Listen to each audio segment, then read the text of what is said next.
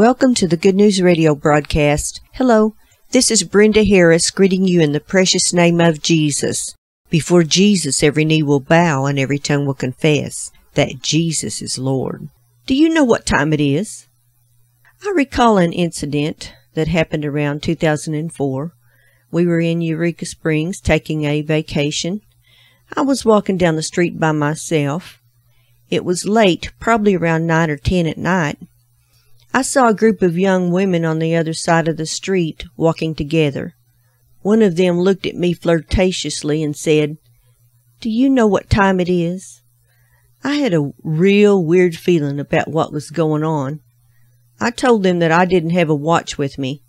They all started laughing uproariously. I quickly went on and found my husband and friends. I thought about their attitudes in asking me that question. Today, if I had the chance, I would really like to ask them, do you know what time it really is? Only my question is a spiritual one. Now I ask you, do you know what time it is? We should ask ourselves this. Jesus told us in His words to watch and pray. He said, "Do not be caught unaware." He told us plainly that those in darkness would be caught unaware, but those in the light would observe the signs of the times and understand. The wise would see and understand. Do you think we have much time left in God's timetable? Is it in His timetable to bring divine judgment upon a wicked and perverse generation? I think we're getting there. What do you do with your time? Do you use it wisely? Are you ready for the coming of the Lord? Jesus told the parable of the 10 virgins. 5 were wise and 5 were foolish. God tells us to redeem the time. What does that mean? It can mean making the most of the moments that you have. It could mean using your life for the good. It could mean all that. But I submit to you that it can also mean making sure that your heart is right with God. God gives people time to give their hearts and lives to Him. Ephesians says, "See then that you walk circumspectly, not as fools, but as wise, redeeming the time, because the days are evil." God reigns on the just and the unjust. That means that He is good to everyone. He gives people a certain amount of time to live good lives. It is up to each individual to decide if he will give himself to God or not. How are you using this great gift of life? What are you doing with the opportunity that God has allotted to you? When you stand before Him, will you be scared to death or will you be full of joy? Time is getting short. Do you know what time it is? Are your spiritual eyes open? Are your spiritual ears in tune to what God is saying? God has given us many signs that He is coming. Wake up, O sleeper. We should be preparing for living in eternity with God. That's the bottom line. If you're not ready to go with Jesus when He comes back, get ready today. Say to Jesus, "I believe you are God's Son. I ask you into my heart, and I give you my life." There is even a song about, do you know what time it is?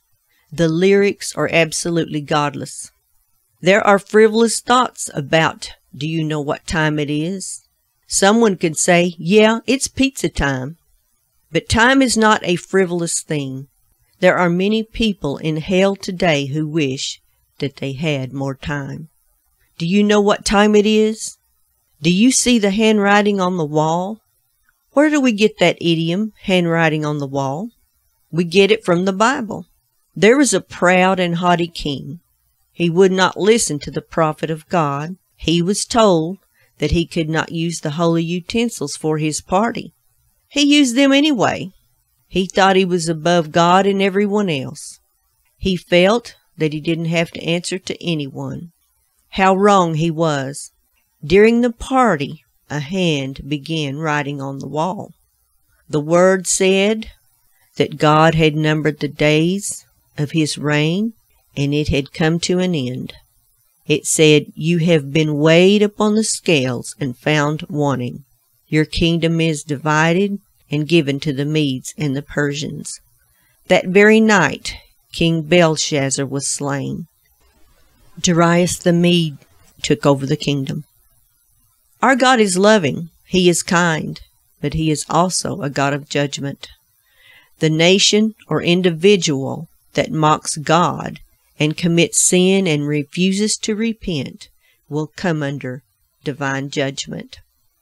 When God's prophets proclaim warning and preach, many people just tune them out. "Wake up, O sleeper! Hear the word of the Lord. Do you know what time it is?" If you fell asleep 30 years ago and woke up today, you would be absolutely shocked at the change in America. Divorce has increased. People live together and think nothing of it as a lifestyle. Abortion has skyrocketed. Pornography is rampant. It's just a click away on devices. Homosexuality marriage has been passed as the law of the land in direct disobedience to God's word. Standards are almost non-existent anymore in the movies. Blasphemy is commonplace in movies. Out-of-wedlock births is rampant. We're overwhelmed in our national debt. That's insane. Many of our political leaders are corrupt at every level. Do you see the handwriting on the wall? Do you know what time it really is? A German would tell you that an educated and civilized nation moved from democracy to dictatorship and then demise in less than 6 years. A once thriving nation can have its heritage and faith so decimated that history records it as a tragic collapse. We need to pray for our nation so that socialists don't take over our country. God has given us a choice. We can pray for revival. God did speak of sending the latter rain in the Word of God. God wants to send revival all over the globe. He wants to renew people's minds. He wants people to be redeemed. He wants there to be a great supernatural awakening. How about you? Do you want that for this country? I sure do. I want people to be saved, healed, and delivered in the mighty name of Jesus. A pastor stated that America is in a spiritual coma. Awake, O sleeper. Do you know what time it is? Today is a day of mercy and grace. You can turn to God right now. You can make it right with Him today while you still have a chance. Jesus said, "What does it profit a man if he gains the whole world but loses his own soul?" Turn to God today. Pray to Him. Bow down to Him. It's time to repent. Don't be like the wicked king who did not turn an ear to what God had to say, but kept to his own desires. He was judged for it. He lost his soul for it. Time is of the essence. Do you know what time it is? And now this concludes the message today. Again, this is Brenda Harris, blessing you in Christ's name. May God's face shine upon you and show you His great favor.